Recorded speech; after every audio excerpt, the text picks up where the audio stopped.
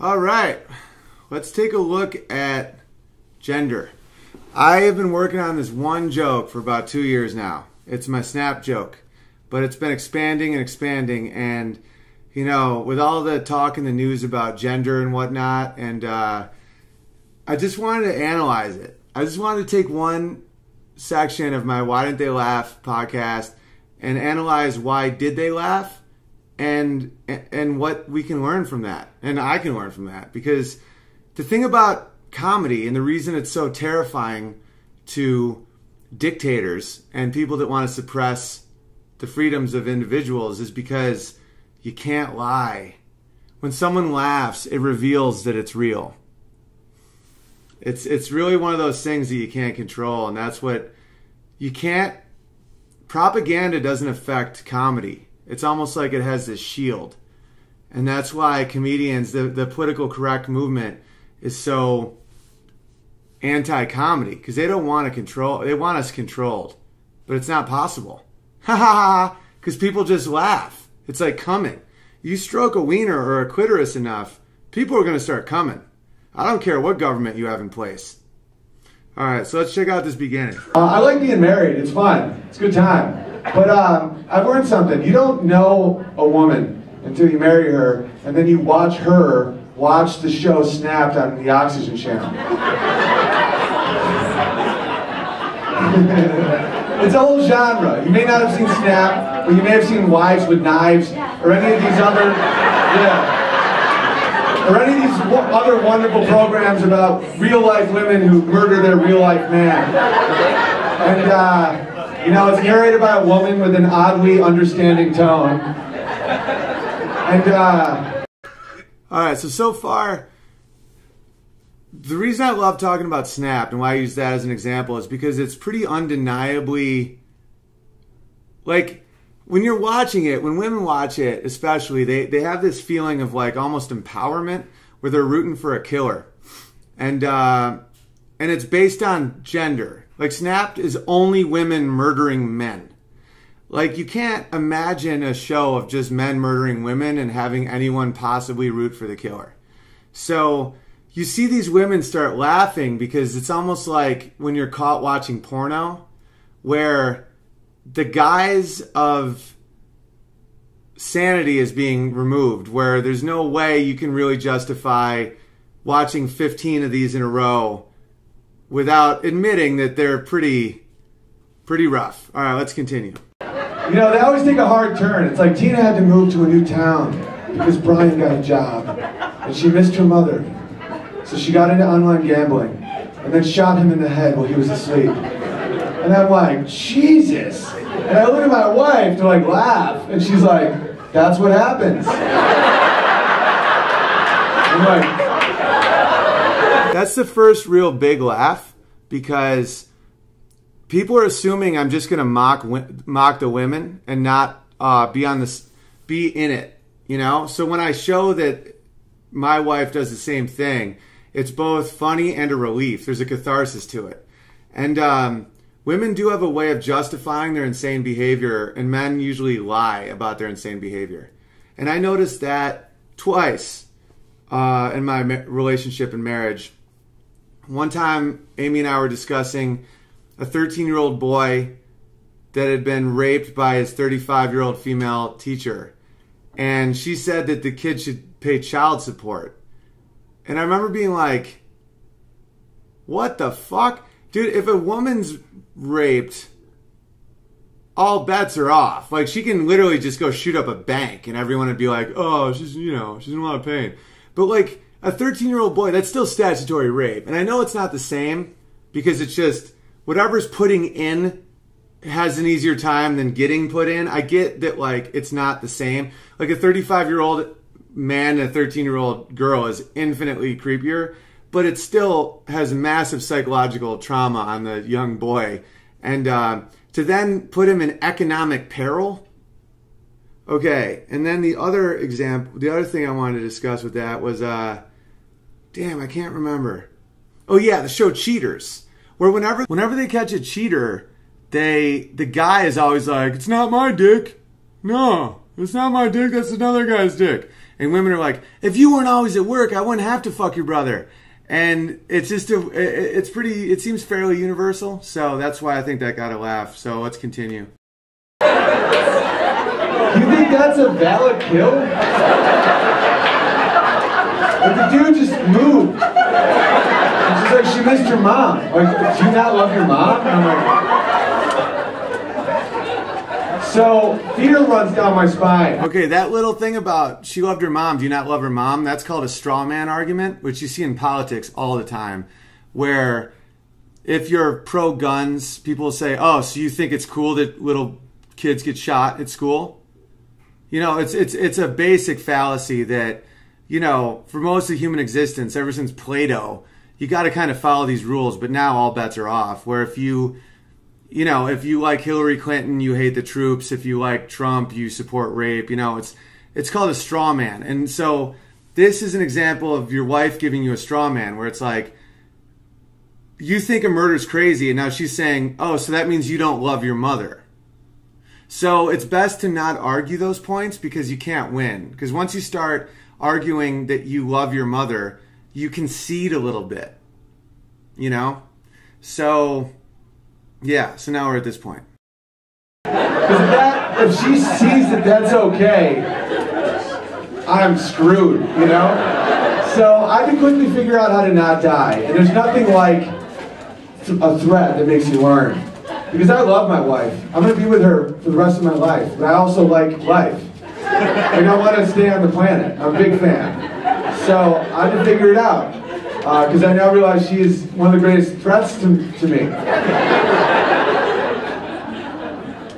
I think I cracked the code. Okay, so that section is just basically saying the human nature fact that you learn the fastest when there's a threat.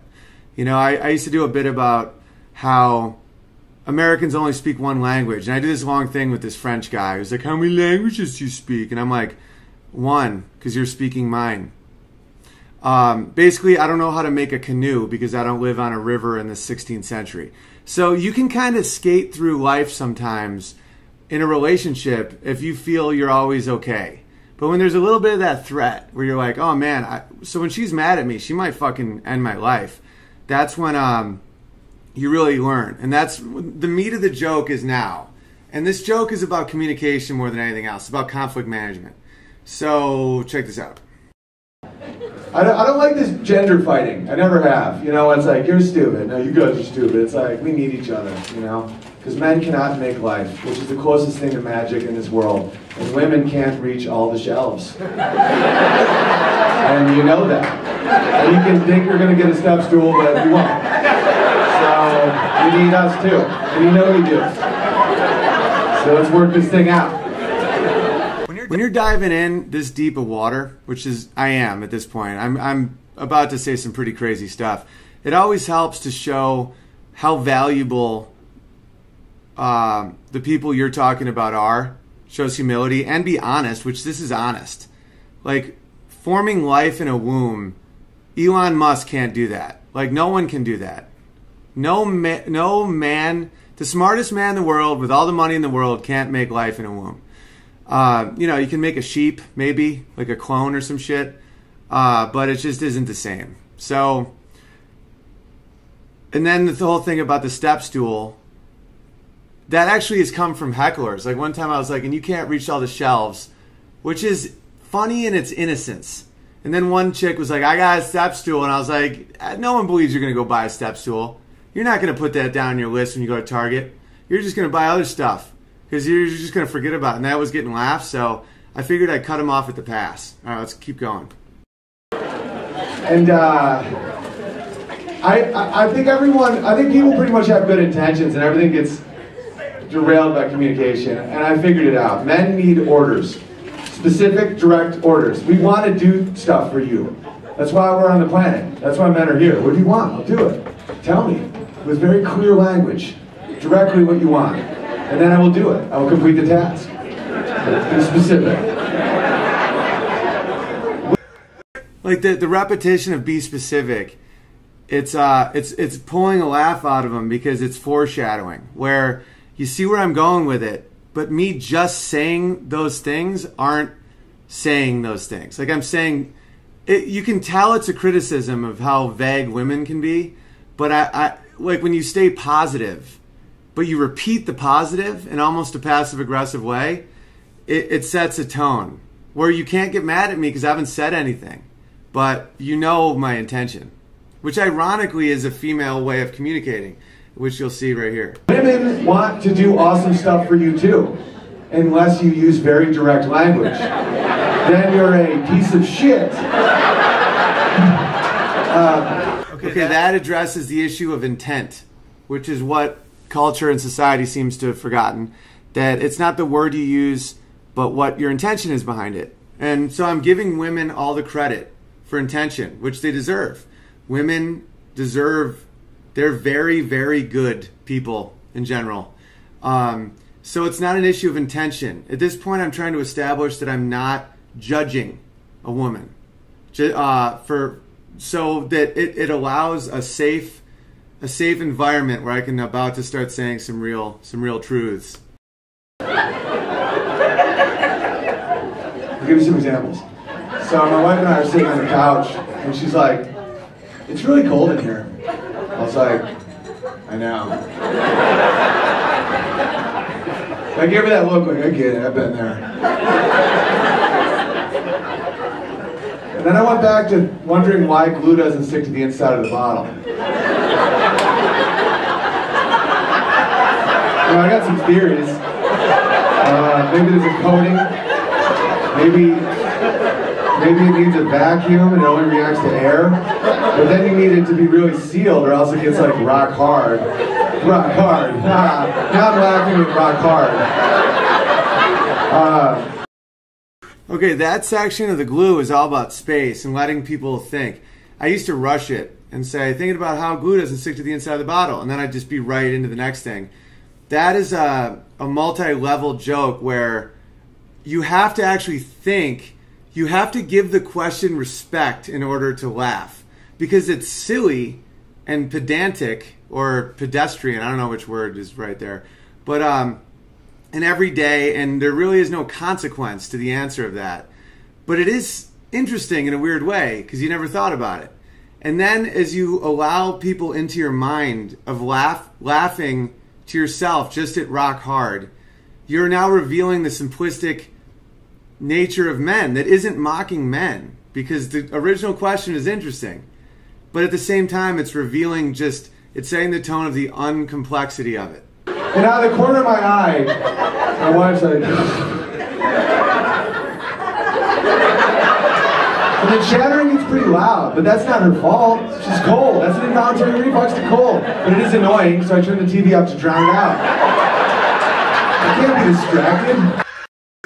Like, I've earned that laugh of drowning out the cold because I empathized first. I said, that's not her fault. That's an involuntary reflex to cold.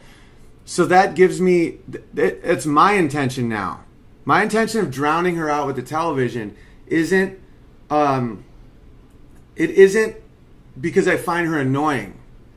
Because I've established that her intention isn't to be annoying. It's an involuntary muscle twitch to cold, but it is annoying me. But that's no longer a shot at her. So now we can relish in the laughter of it. And it's starting to have cathartic reflexes where people are now forgiving each other in their relationship. Because maybe when they did that thing that seemed so annoying, it wasn't about me. You know what I'm saying? I'm trying to offer relief. All right, let's keep going. Eventually she gets up, gets a blanket, sits back down. In my mind, I'm proud of her. I'm like, wow, that's a really good move. She's smart. And I go back to happiness, just thoughts. That's what I was feeling. What she was feeling was much different. What happened then for her, she started replaying that event over and over in her head, quietly, showing nothing, it's all inside. And now she gets a theory. And then she time travels around her relationship, collecting anecdotal evidence to fit her theory. It's called confirmation bias, it's literally a thing. And now she's debating whether or not she should even bring it up. You know, she's like, maybe I should just not bring it up. It's probably better for everybody, but I deserve to bring it up. You know, and this back and forth now is raising her heart rate. So that eventually, an hour later, and I have no idea what she's talking about. She just, out of nowhere, goes, "Do you even give a shit about me?"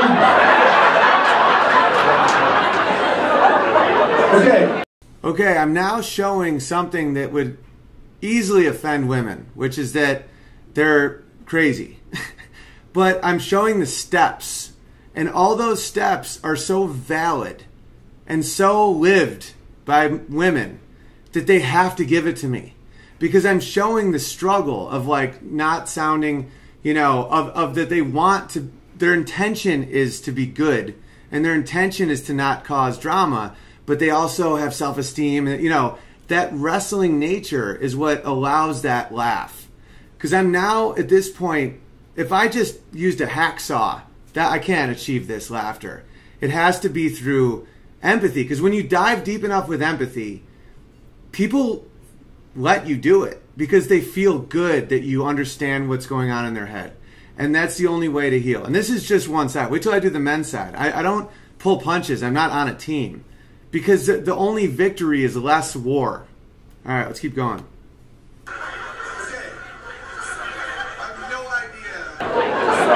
I have no idea. So I react the way all men will react, with a face that's just like, "Baby, what the hell are you talking about?" And that fuels the fire, because that's one of her other theories. That she's like, "You don't even care. You don't even know what you do." I care so little, I don't even know I don't care. That's another theory that just got reinforced. So now I'm like, "You sound crazy. You think that's crazy? You think that's crazy?" Now you're yelling at each other and you don't know why. And there's no end. It's toxic. There's no way to solve it because you don't know what it is. And it's so bizarre, because that's why if you're with a girl that you love and you like, and you're like, "She's great," stay with her. Because there's nowhere to go. Like, they're all crazy.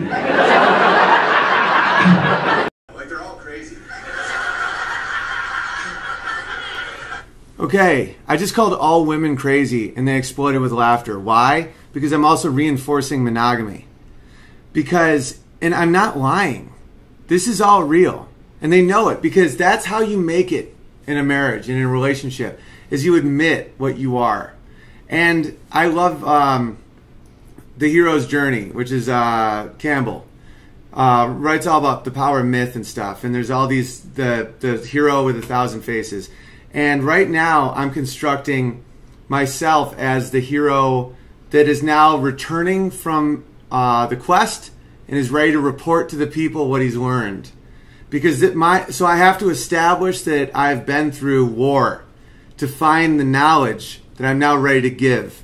And that is not a lie. I have been through gender war and relationship war and love war and hell to get to where I am. Which me and Amy still have arguments, but the real love comes from understanding. And this is I now earned it. I now just said, women are crazy, and they said, "Thank you."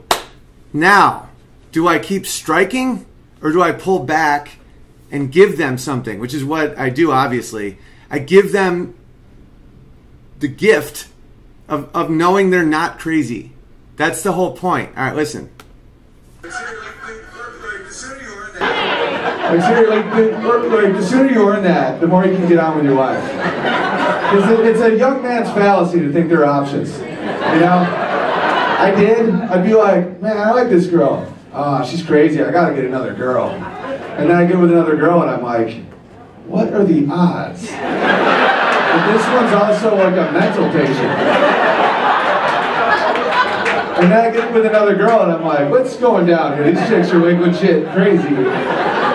And then I realized the definition of crazy is actually doing the same thing over and over again, expecting a different outcome, which is what I was doing.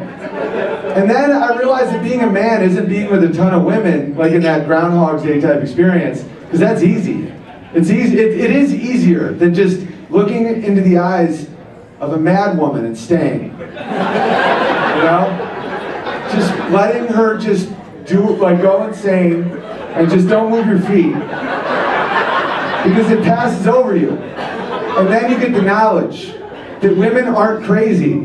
What it is they think an observation is an order. That's the whole problem. That's when the road splits in the woods, right? When your girl says it's really cold in here, they expect you to at that point be like, what makes cold? And then you solve a riddle. I swear to God. They expect you. I swear to God. Okay, so at this point I helped men out because, or women, with a checkered past of being with a lot of people. You can show that with the intention of trying to find a good person and you keep finding crazy, it makes you more likable. Like I've extended that section for another minute where I'm like, and then, you know, woman after woman after woman. And I make it a joke of like all the women. And then I show that by the literal definition of crazy, I was the one being crazy. And then that is, you know, it's powerful in all aspects of life to show mercy. When you have women willing to let you call them crazy, they're admitting it. And you pull back and say, I'm actually the crazy one. Now you're off to the races. Now at this point, they're looking at me for the answer. Tell us the answer. Okay. To infer what the best route is at that point. Like an observation to a woman is an actionable order. To a man, that is not true. Like if a man says to another man, it's really cold in here, the other guy's like, I know, right? Seasons. It's like seasons. Like you're just commiserating about life. You know, but not a woman. And the thing is, they're not doing it to trick us. This is the biggest kicker. They're doing it to be nice, to sound not bossy and bitchy. That's one of their fears. I just don't want to sound bossy. They speak in subtext. They say nothing and it means everything. Does that make sense? That's how they talk to each other. You ever see women with each other? They do the same shit to each other. You know, like and men are flabbergasted. You know, like you're like a girl. You go to like a party or something, and your buddy's wife is like, oh, it's so great you guys are here. You didn't bring wine? That's fine. We got plenty of it. Come on in. And your wife's like, she is such a fucking bitch. And you're like, she said it's fine. They have wine. Like I don't. Okay, now I'm using language that you wouldn't be able to use with a woman, but you can now because all women know that that's true. That the most vicious misogyny can come from women that have been attacked by another woman without the man even perceiving it. You see, the irony, however, is I'm enough female gendered. I'm probably 10% female gendered. I have enough knowledge of that way of communicating where I've been using these tricks the whole joke. Like when I was saying queer, direct language, direct. Tell us what you want, we'll do it. Direct, queer. That's passive aggression. I'm using a trick that women use in conversation to say something without saying anything. And that's what layers the joke, where it's not just man's point of view from man with man language. You throw in a little bit of the other side, and it allows you to really just get the genders just loving each other. All right, let's continue.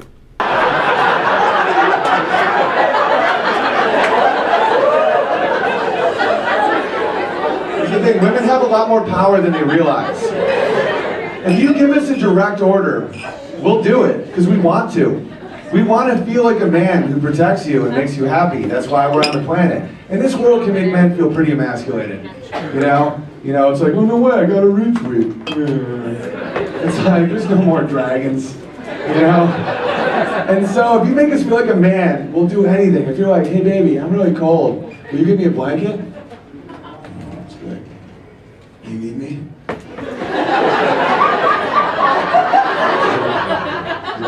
If I don't come back, I love you. And now you're on a mission. And it's even more powerful if you give us some encouragement. We're like, baby, you're so good at getting blankets. And now in your mind, you're like, she sees something in me. Maybe I didn't even know about myself. I guess I am good at getting blankets. Then you go to the blanket area. There's a lot of options now, and you don't want to disappoint your queen. See, there's truth in that, and everyone's had that coach or that teacher that told them they were smart or fast, even maybe if they didn't even deserve it. And you want to now reach for what they reach. And I think that a lot of privilege in the world is not what people think it is. Privilege to me is cultural, where If you're from a culture with high expectations, usually you reach higher because you don't want to let the people down that believe you're better than you might even be at that moment. And that's a powerful thing. And if women know how to use that when directing men, they're more powerful. Like if you say, like, if you literally look at someone like they are something better than they are, I'm telling you, they will try and be that. Because it opens a possibility. It lets them create an image of themselves in their head, even if it's a moment that now exists.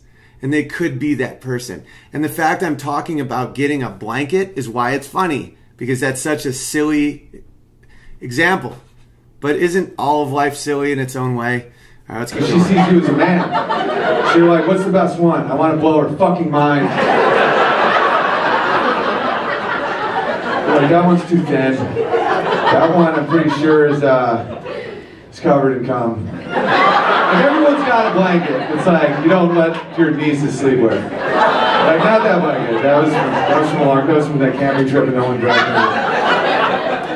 And then you see the right blanket. Like, that's the one. Yeah. You're like Jason with his fleece. You know, you come back, and you put it around your girl, and you tuck it in, you take pride in that. But this is what we need, ladies, and this is important. We need approval that the task has been completed. Don't just sit there with the blanket at that point, because now we're in this constant state of agitation and insecurity. And we're like,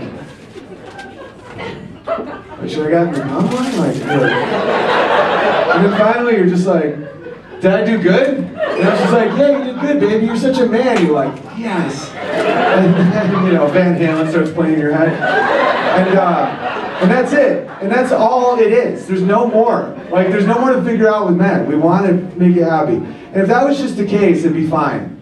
But the opposite is also true. Women want to do good things for you. They're very thoughtful, selfless. They put others first. They're wonderful, warm, horny. They want to fuck you. Bad. Unless you tell them to. Then they don't. Yeah, that needs that high voice. Then they don't. Because that sells the joke, but that's another thing that it accomplishes a lot of good things. It for one shows that men aren't alone, that everybody's girl has turned them down, including myself. You know, I'm in a power position. I'm on a stage. I'm lit. I have a microphone. People paid to see me. So there's assumptions that, like, you know, maybe I just get unlimited pussy. That there's a end game. That, like, people in the right position, their wives never turn them down, which isn't true. And it also shows that men shouldn't be as aggressive. You know, you can play aggression games with someone if you sense that they want that. But demanding sex is a turnoff for women. You know, they can be in a mood where they want that, you know, a half an hour a month, but you can't bet on that. And when you give the space, like this, it sounds on the surface like my dryer, like an idiot would think that this is misogynistic or sexist. And there's idiots. Trust me. This is why I'm having an issue with the political correct people, because they would say this is sexist, when in fact I'm enforcing a very non-rapey state of mind for men, with the reward being sex. And I'm also establishing a better way to communicate. So that's the irony of a lot of these progressive ideals, is they actually reinforce the opposite of what they claim to do. All right, so let's So true. It's just facts. You know, here's two scenarios. Here's what you should do. If you come home and your girl's there, just be like, hey baby, I had a really bad day. You look amazing. I love you. Don't say one more word. Just find a window and look out the window.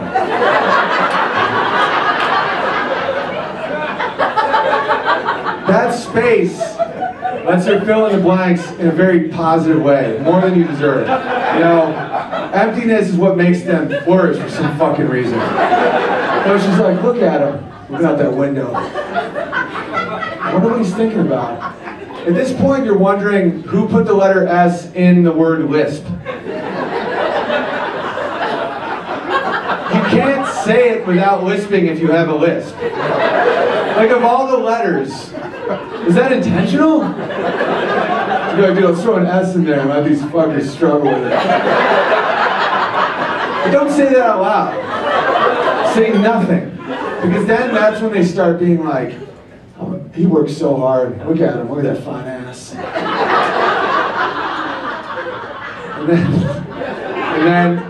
And then they do something really thoughtful that you would never do for yourself. You know, she'd be like, I'm gonna make him some hot cocoa. Like, I love hot cocoa. I barely, like, I'm like, pants? Like, I don't think of doing something good for myself. But she's like, he loves hot chocolate. So she brings it over, she's like, here, baby, have some hot cocoa. We all have bad days. I love you. And I'm like, thank you. How'd you know I like this? And she's like, because I pay attention. And I'm like, I don't know what I'd do without you. And the next thing you know, you're inside of her. Right? But you're also holding a mug of hot cocoa. So it's a dicey situation. You want to just start just unleashing, but safety first. You know, you're an exit row hero.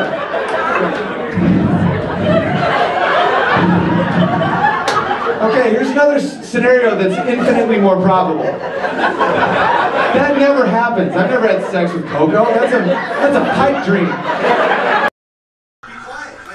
Okay, so you see what's happening here. It's important that I objectify myself. I don't know why, it just helps. Like when I say, look at that fine ass. Because then when I say I'm inside of her, it's like I'm creating characters that are giving consent. And I'm also showing that the absence of words sometimes in the right situation, like all the negativity that women put on you with the blanket is now positive with the cocoa. Because with all that emotion and creativity that they will put in your backstory with why you didn't bring them a blanket, about, you know, you not loving them and whatnot, now they're giving to you when you have a bad day, when you set it up properly. And so, and then there's, you know, I'm setting this scenario that's funny, but the big laugh is that I say I've never even achieved this. But it is theoretically possible. All right, now I'm going to let this baby just go to the end. I can't be quiet, myself included. I don't know how to do that. This one is more common. You come home, you're like, hey baby, had a bad day. Make me cocoa. You feel that in the room? It's their instinct. You think that's my job to make you cocoa? And I'm like, damn right it's your job. You know what else is your job? When you unzip. You pull out your flaccid penis. You say, looks like someone's got a double shift tonight. So why don't you clock in? At that point, she'll take the cocoa, she'll burn your dick with it. Now you have no dick, you have no cocoa, you become your own Snapped episode, and women around the world go, that's what happens. Thank you.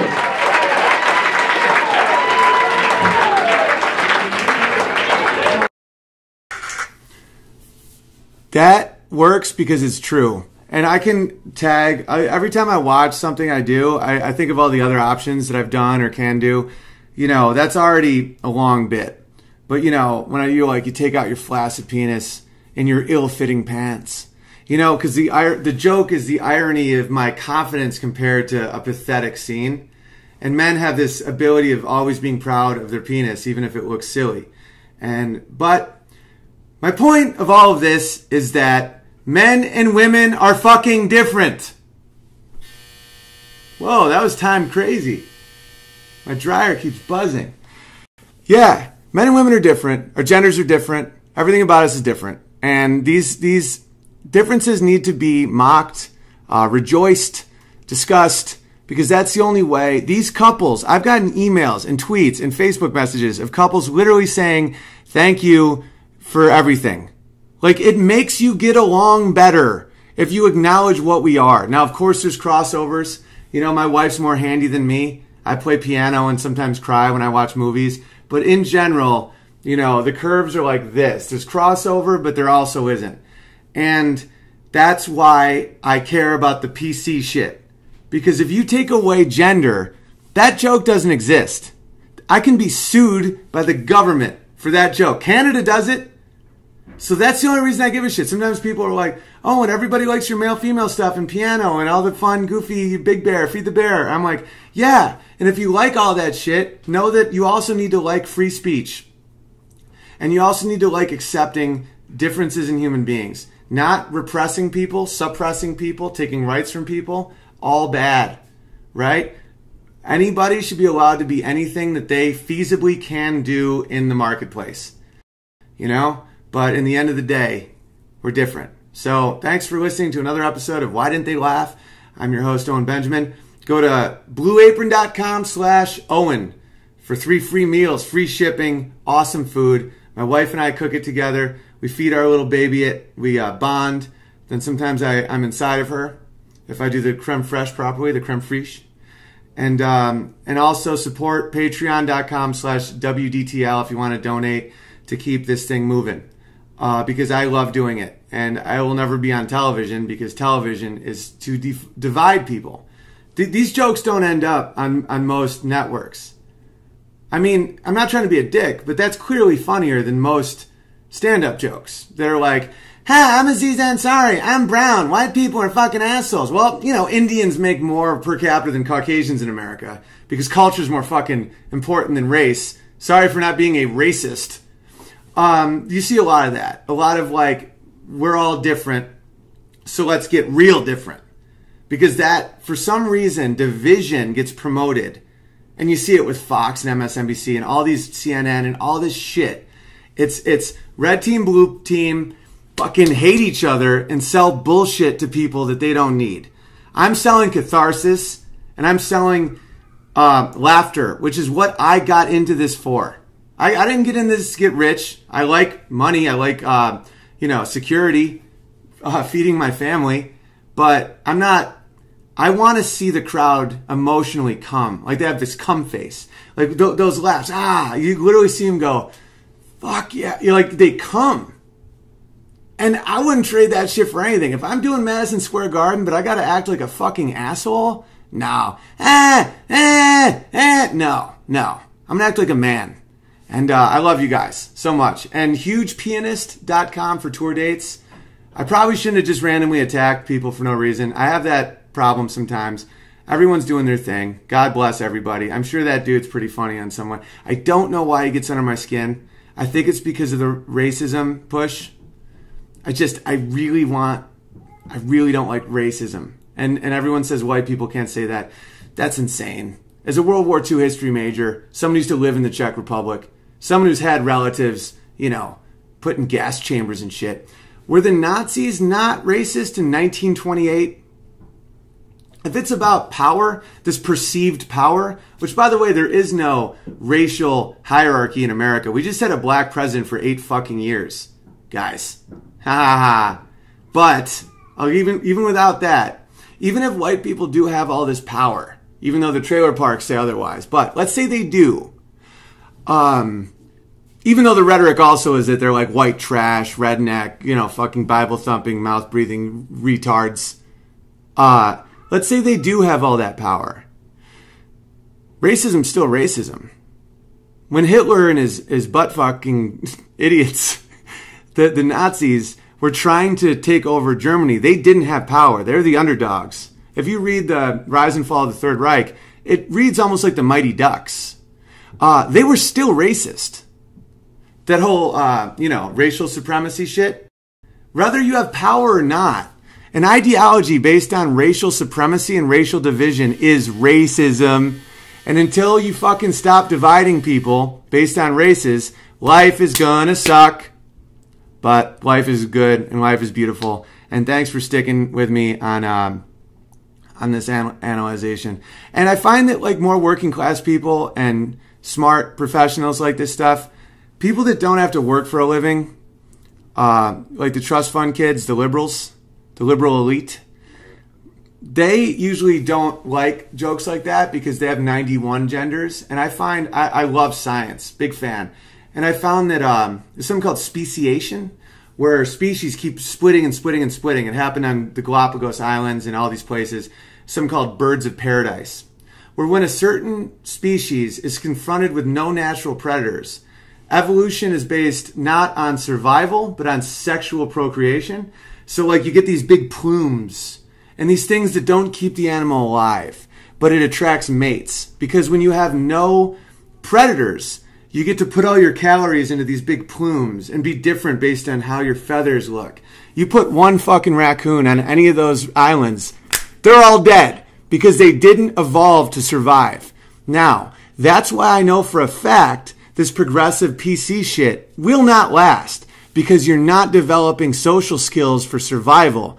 You're developing these plumages and these infinite divisions because there's no fucking wolves on your island. I love you.